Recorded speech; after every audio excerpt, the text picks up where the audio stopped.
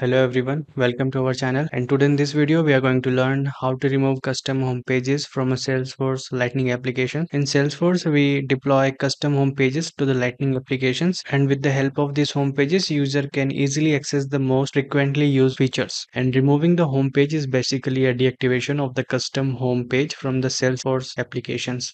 So let's move ahead and see the process of deactivation of a custom home page. So right now I have logged into my Salesforce account and I am on the setup page of Salesforce Lightning. So first I will show you the home page which we are going to deactivate. So click on this app launcher, access the application,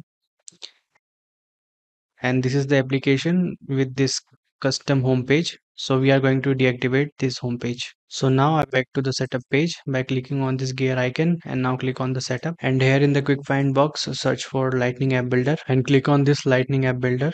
And now in the Lightning App Builder setup, you will see the list of Lightning home pages, record pages and app pages. So we are going to deactivate this custom home page. So click on this edit button. So now this home page is opened in Lightning App Builder, and here click on this activation button and go to app default.